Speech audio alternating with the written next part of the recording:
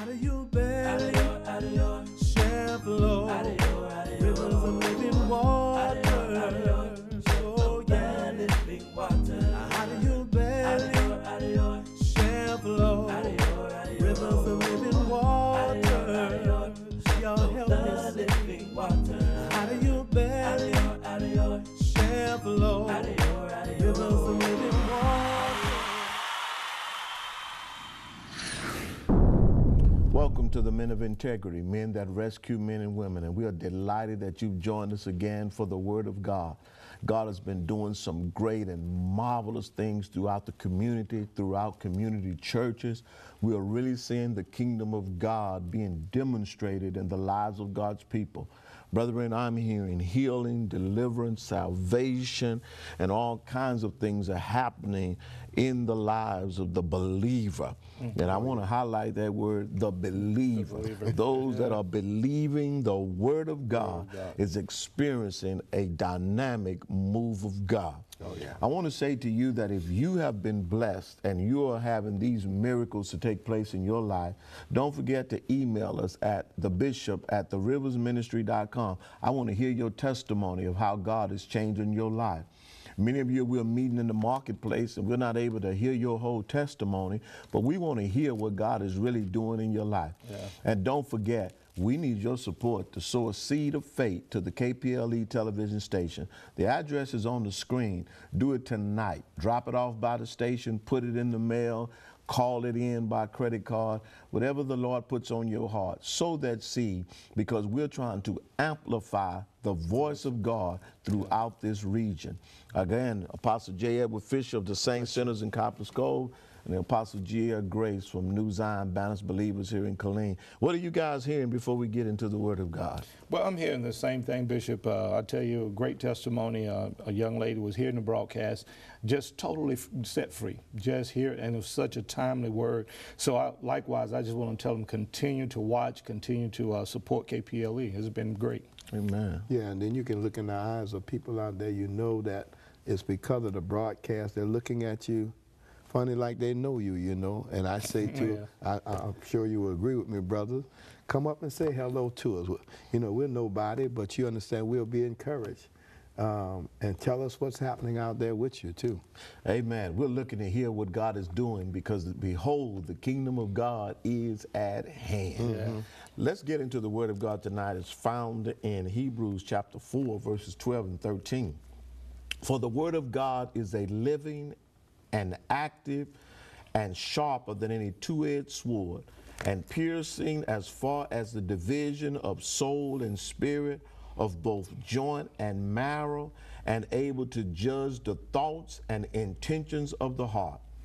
And there is no creature hidden from his sight, but all things are open and laid bare to the eyes of him with whom we have to do. Brethren, that is a powerful statement there, because man cannot live by bread alone, but by every word that proceeds out of the mouth of God. And God has spoken it. Okay?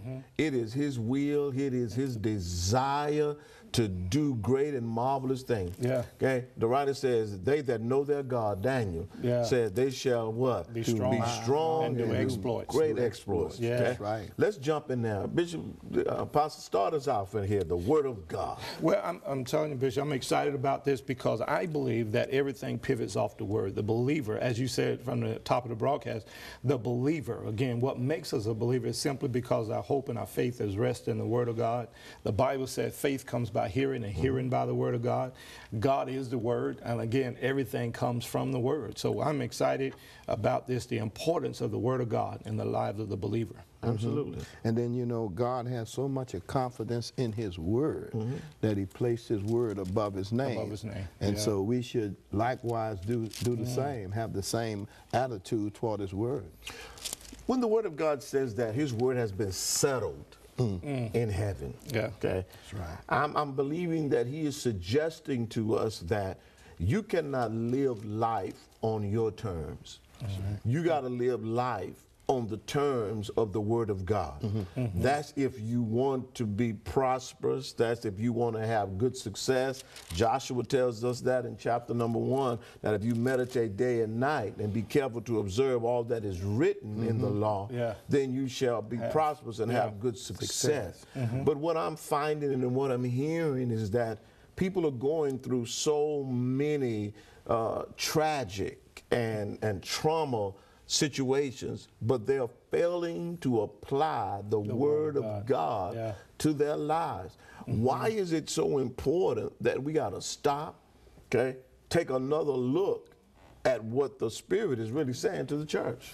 I think one thing, Bishop and Apostle, is that in every trial, every situation, we get distracted and we lose focus and we take our eyes off the Word. And so there again, I believe that's why a believer, again, is always devastated in many areas. They take their eyes off the Word because sometimes we want instant success. We want we want an instant deliverance.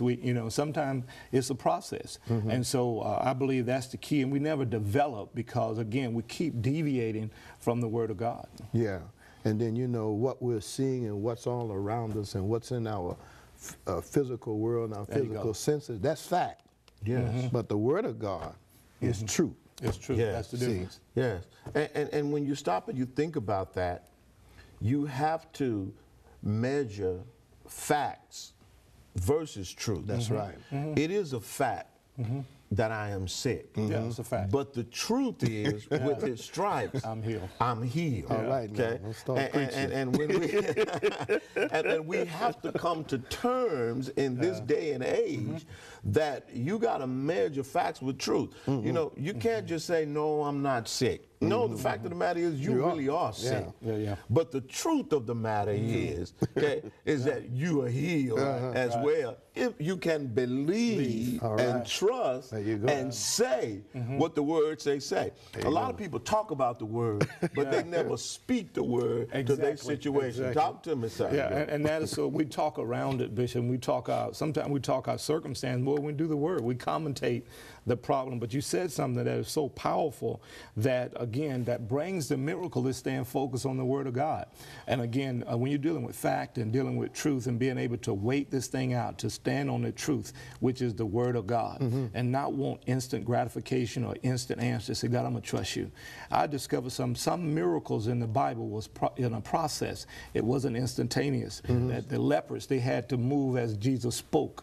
They moved, they went, and they was healed. They wasn't healed instantly.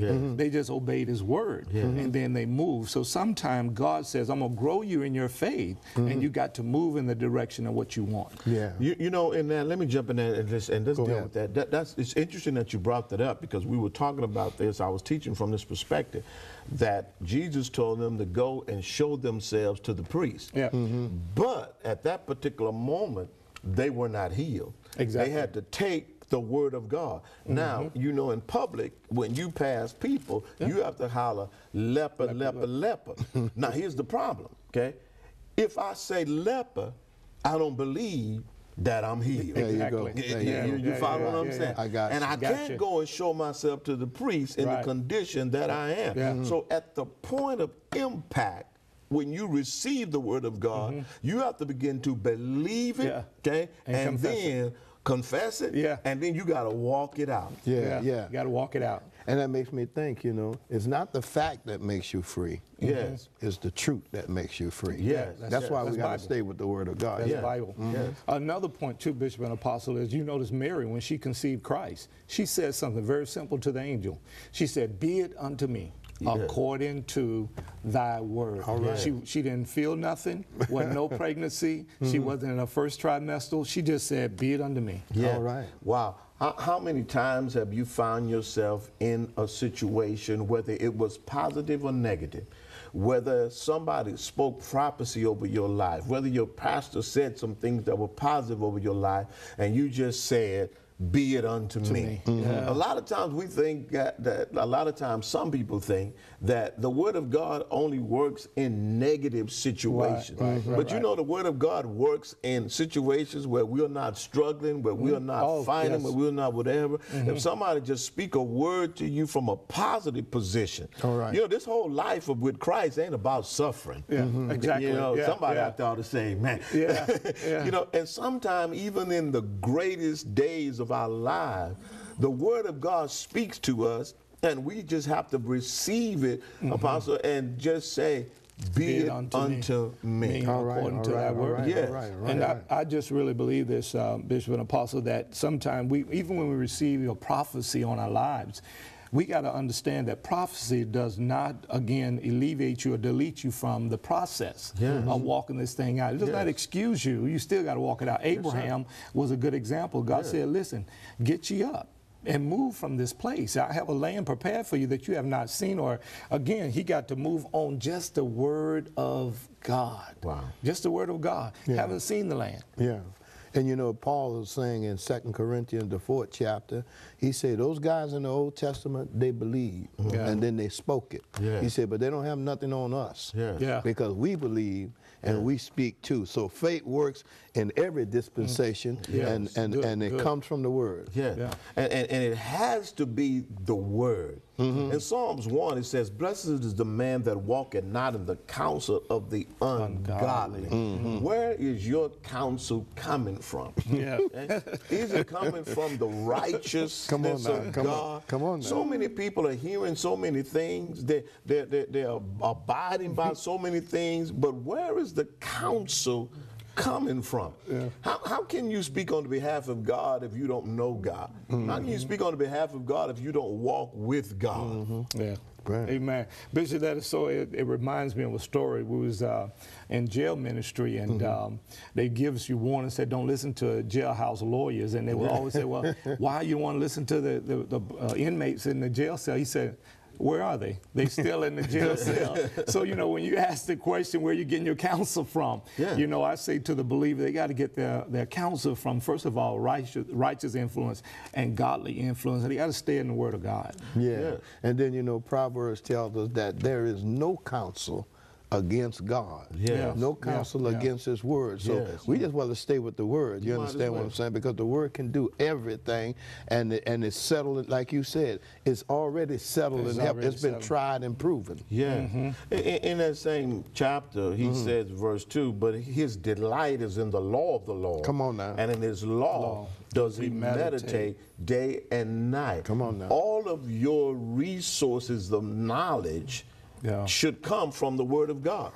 Your wisdom should come from the Word of God. Not in old white fables and not in what you saw somebody else do or somebody else heard. You should have the counsel of God from the Word of God concerning your situation. And that requires that thing that Bishop talks about all the time. That requires prayer. And that's what we got to do. We have to pray the Word of God. We have to present the Word of God. And that's what changes things in our life, Bishop and Apostle, just decreeing the Word of God and praying the Word.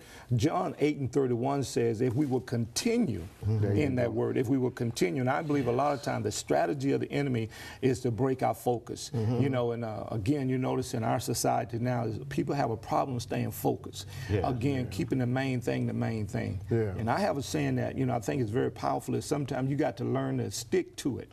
Just stick it out. Just stick it out. Just like a postage stamp. Just stick to it until you get to it. You know, just get to it. Like a postage stamp. It ain't going to move from the letter. It'll stay on that same letter till it get to where it's supposed to go. And then, you know, right in that same verse you were talking about, it says it's just not enough just to believe. But we got to get in that Word. And that Word has got to become our life. The Bible says it's life unto those that find them and health to all their flesh. He says, it is a lamp unto my feet, and a light unto my path. Every step of the way should be illuminated by the Word of God. That's right. That's right. Let's digest this scripture. For the Word of God is living. Okay? It's alive. Okay? Let's talk about the life of the Word, Apostle. What does he mean when he says that the Word of God is alive? Actually, that word quicken is, that's what it means to be made alive.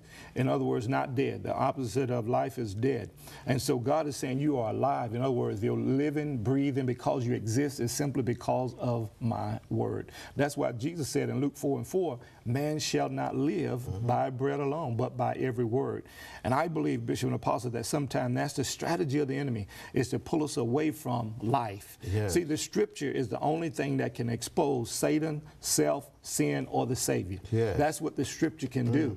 But when he pulled you away from that, then you're in a degree of darkness, and he's the prince of darkness. He do his greatest work in darkness. Yeah. Absolutely. And that's why Proverbs said it's life. The word of God is life. It imparts life unto those that find them. Life. And so, yes, it's a living thing. We're not dealing with something that somebody just strode out. We're living with the living word of God. Yeah. In him we move and have our being. The living. Then I tell you, there's another word in here that says active.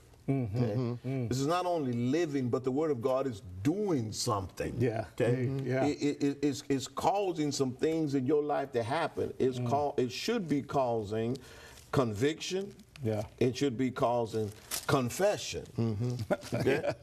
Y'all want to weigh in on that? It's living and it's active, and it should be causing some things in your life. And what it tells us in James 1:22, Bishop, for we're supposed to be a doer of the word and not a hearer only. You know, if we're taking action or if we believe. See, again, some people are sitting back waiting for the word to just manifest in their life without, again, executing the word. See, the Bible says, you quoted then, faith without works is dead. So that means we got to become people of Acts, just like the book Acts. We got to become people of Acts. We got to become doers of the scripture. Yeah, and then, you know, again, the activeness of it is that you realize that if you keep filling yourself with this word of God, you'll start changing and not even determine that you were going to change. It's just going to start happening, and you're going to know then that word of God is powerful and alive in you when you start saying, hey, I don't even desire this anymore. Where did that happen? Yeah, one of the 7 stages of change is action.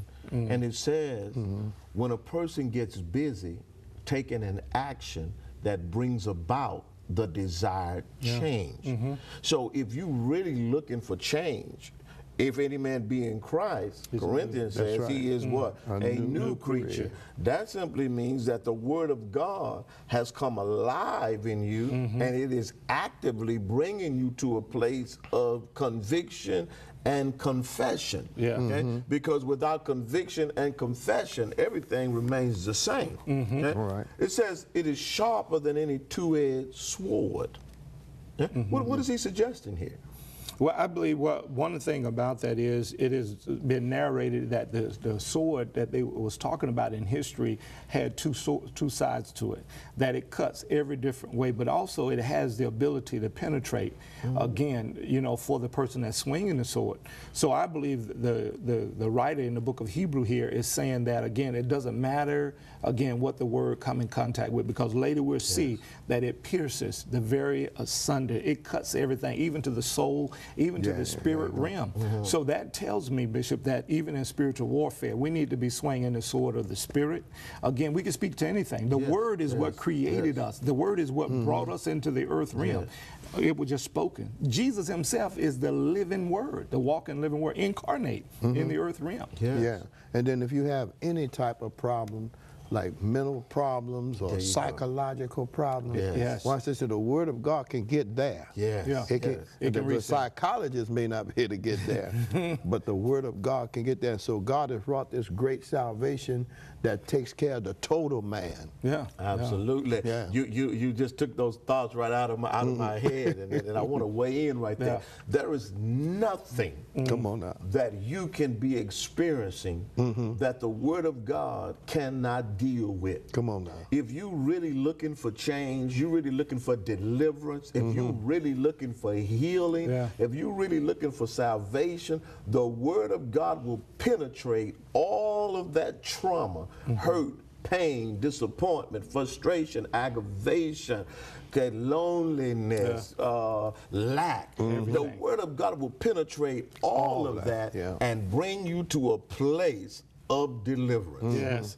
Bishop, I want to say again, that is so powerful, as you and Apostle were saying. That word reaches every area of man. And I just really sense that the believer, again, have to stick to that word no matter what they're facing. Learn how to live by the word of God. Yes. And you said it earlier, say our success is going to depend upon that word, our deliverance. People are having all kind of problems, but there is deliverance in this active, powerful word. Let me propose a question to the audience and as well as you brothers. How is it can a person confess to sit up under the word, okay, know God as their personal Savior, and stay wounded for years? How is that possible? Yeah. It's the lack of application. Again, you can hear again, but not be a doer of the word. So, and I believe that's what has happened. That's the spirit of religion, though. The spirit of religion can keep you in a church just sitting in the pew, keep you sick, broke, lonely, disgusted, because there's no application of the word. You're not, as we said earlier, we're not walking it out. We're not putting leather to the word. We're not walking it out, becoming a doer of the word. If you notice the pattern that Jesus left for us, the word in John chapter 1 verse 14, the Bible said the word became flesh and dwelt among us. See, that's what we're not allowing. We're not allowing that word to become flesh, and we're not demonstrating the word. You know, we're being hearers, but we're not being doers. That's like sitting in church, what I call mental assent. You preach a great word, I say amen, but I'm not changing. You see what I'm saying? My will is not broken. My will is not submitted. You know, I'm not being transformed, like the Bible says in Romans chapter 12, renewing that mind with the word of God. And there's just a lack of agreement with God. You understand what I'm saying? You're hearing it, but you want to agree with him. And so you can't walk with him. You understand? And I think that's the problem. The people have that disagreement. They hear it, but they won't agree with it. It's when the word of God does not bring you to a decision, then it's possible that you did not really comprehend or understand. I believe that the word of God is so powerful and so sharp, okay, and so active that it is almost impossible for a person to ignore the word. They just have not embraced it. In Acts chapter 2, it says, and when they heard, okay, they were pricked in their heart, and they said, men and brethren, what shall we do? The question that I want to know, all of this word that we're hearing, okay, or reading, does it ever bring you to a place where you have to be convicted in your heart, okay? Whether it doesn't really have to be sin, but convicted even to do a greater work for the Lord. And then ask the question, what shall we do? It says here in verse number 13, and there is no creature hidden from his sight, but all things are open and laid bare to the eyes of him with whom we have to do. God sees you, and the word of God is coming after us, but the question is, will we embrace the word of God? And that's back to what Apostle said earlier, Bishop, is the alignment, and we don't align ourselves with God, we don't agree.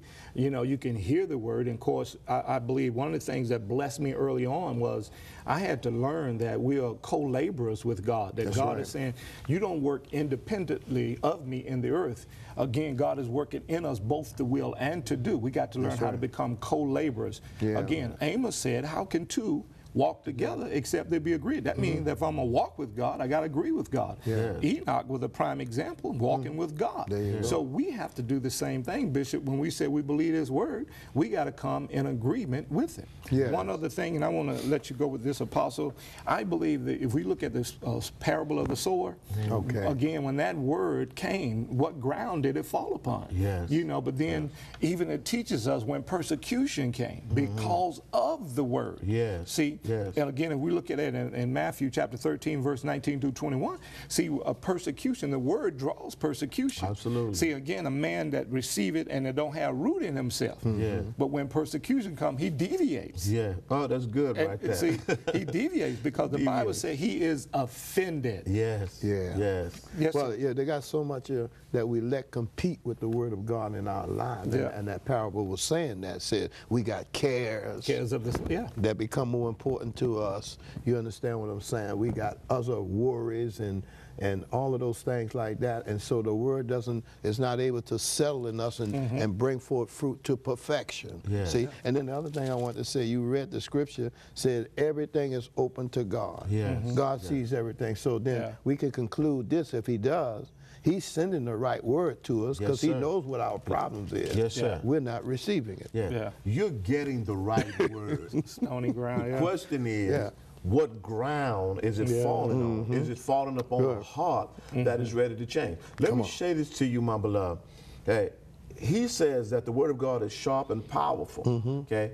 And it even gets to every aspect of your life, okay? The apostle said that it got to fall on good ground. You got to believe it and you got to embrace it. But when tribulation and trouble come, you can't run from the word of God. There you go. Our expectation is to be blessed of the Lord. But in Psalms 1, he goes back and says, but that man is blessed that walketh not in the counsel of the ungodly. But his delight has to be in the law of the Lord, and he has to meditate on it day and night. Yeah. Now look, and he shall be like a tree planted by the rivers of water that bringeth forth his fruit in his season. His leaf also shall not wither, and whatsoever he doeth shall prosper.